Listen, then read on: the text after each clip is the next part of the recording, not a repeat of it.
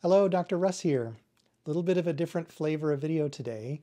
I'm going to do a voiceover while Kate does an abdominal massage. And I hope you enjoy it. We enjoyed doing it. And thanks as always for watching. If you want to help the channel grow, share the video, like and subscribe to our channel. If you'd like to purchase supplements, you can do so from our Full Script dispensary. We get a little cut and it helps us keep doing what we're doing, which we're enjoying so much. Thanks as always for watching. Your feedback and comments are welcome. Here's the video.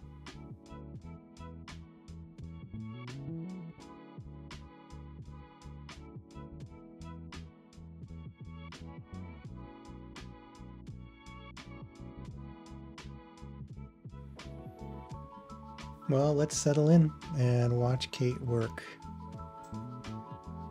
She's starting by giving the patient some time to get used to having their abdomen touched. It's not at all deep. It's not really specific work. It's skin level and superficial fascia right around the belly button. So this patient is facing up. The red blanket is over her chest and the brown sheet is over her pelvis. So her head is at the right end of your screen. And if you're new to this channel, I welcome you and always like hearing from folks who watch the videos.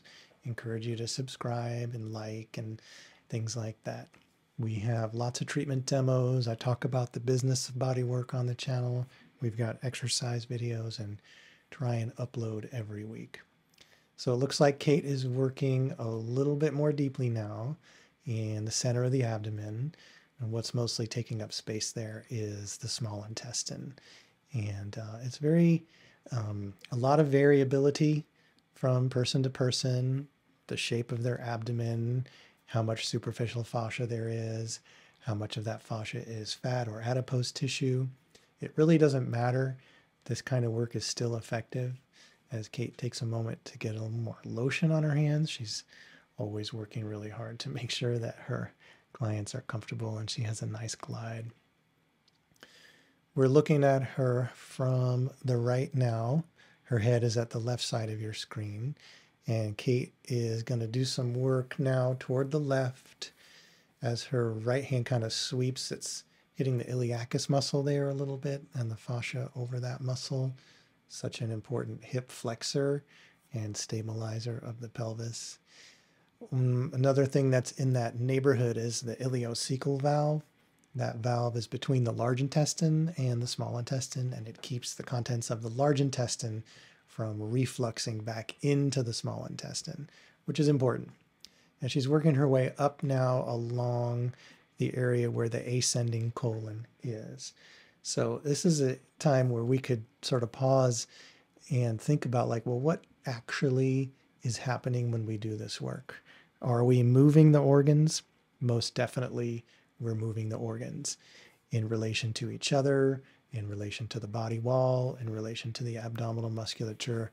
We're also moving that abdominal musculature. We're giving a massage to the abdominal musculature, and we're moving, as always, I'm so interested in emphasizing the movement of the fascia. So as the patient here is facing up and Kate is working higher and higher up, and she's kind of sweeping on that iliacus and coming up almost to the rib cage, which is right here. And she's going to be working her way up toward that upper right quadrant of the abdomen, which contains the liver and the gallbladder. So even though there is a lot of variability from person to person about what's where, it's really impossible to say exactly where anything is, but we know for sure that tucked up under the right rib cage is going to be the liver, and tucked up under the liver is going to be the gallbladder. The exact orientation and positioning of that gallbladder, I don't think you can say without some advanced imaging, but it's really not important when it comes to the work that we're doing. It's not surgery. We don't need to know exactly where anything is. We just kind of need to know generals, and we need to know our contraindications and how to be gentle. So Kate now is working the lower margin of the right rib cage. That finger sweep, thumb sweep She's getting a little bit up under the ribs to where the liver and the gallbladder would be. The liver also does cross the midline, and there's a pretty nice little chunk of liver that's on your left side as well. Liver is just an enormous, enormous organ. Also getting some nice mobility of the fascia overlying the ribs, something that I'm working on all the time. Here's a really nice mobilization of that right upper quadrant. See, her right fingertips are poking up under the ribs a little bit, not so much as to hurt at all. And then with her left hand, she's creating a little mobilization of those lower ribs. So what's moving here? The skin, the superficial fascia, the latissimus and the serratus anterior muscles, all of the intercostal muscles, the diaphragm, all of the ligaments that suspend the liver from the diaphragm, the liver itself, the gallbladder itself, and all of the ducts that are associated with those two organs. And it's a gentle, gentle technique. One thing I really love about working with Kate is that she can be deep and gentle. I used to think that I didn't like deep work, and then I started working with Kate, and I felt like, oh, deep work doesn't have to be super pokey and aggressive. It can be really nice and gentle. So here she's kind of giving the patient some soothing stimulation after that deeper work to mobilize the right upper quadrant. And it's nice to see our providers taking their time, and the patient takes a nice breath. So it's nice to give your patient a break from intense touch during a session. Kate and I started working together 8 years ago, which is amazing. By far the longest lasting employee. I went to see her after I had overheard the front desk people at the spa just raving about her touch and her presence. So I thought I'd give it a shot. And yeah, I actually don't know that I've had a massage from anyone else over the past 8 years. Okay, Kate and I work really well together. So we're looking up now, and Kate's going to do some similar work on the patient's left upper quadrant. You can see she's warming up the tissues that attach to the lower margin of the rib cage on the left side.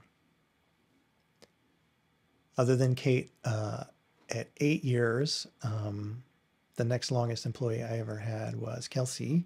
Shout out Kelsey at 3.5 years. Kelsey and I worked real well together, and I'll put in a little plug for her website, Squirm. You'll find them on Instagram. It is an awesome sex education program and website that she started with her friend Tessa, who also is my friend and used to work with us. And I recommend you check it out if you're looking for any sexual education. Looks like Kate is moving down now a little more along the descending colon. I always learned that it's nice to work the abdomen in the direction of peristalsis, which would be up the right side, down the left side. We really only want stuff to flow in one direction, from the mouth all the way down through the stomach, small and large intestine, and then the anus. It's a good time to kind of take a survey of all the valves that exist in your digestive tract to keep things flowing one way, starting from the top. And where she's working now, she's getting a little bit deeper, and you can see the patient's having a little more of a deep breath. And here we go with a deep left upper quadrant mobilization. Same kind of technique. And you can see Kate's left hand that's holding under the ribs is allowing for some movement. It's not pokey. It's really just a nice gentle rocking. So at the top of the stomach, where the esophagus meets the stomach, is the cardiac valve or cardiac sphincter that keeps the very acidic contents of your stomach from refluxing up into your esophagus, where that acid will do a lot of damage. A lot of people have dysfunction of that sphincter, and this type of work can be really helpful for that. At the other end of the stomach is the pyloric valve. That is not so much to prevent reflux as it is to prevent the stuff in the stomach from squooshing out while the stomach is churning it and trying to digest it for you. The stomach is like a really muscular bag, and it contracts and relaxes almost like your hands if you're kneading dough. And you can imagine if there wasn't a really strong valve at the outside and the top of the stomach, then every contraction would just squirt that acidic stomach content up into your esophagus and out into your intestine. And we don't want that. Kate's doing some more nice, gentle work here, giving our patient a little bit of a break. It looks like she is actually wrapping up. So this is an edited version of an abdominal massage. A session could be 60 minutes or even 90 minutes, and you could imagine how deep and how many different things could be done. And our patient is smiling. She's happy. She feels really good, because some of this stuff can be intense, but mostly it just feels really good.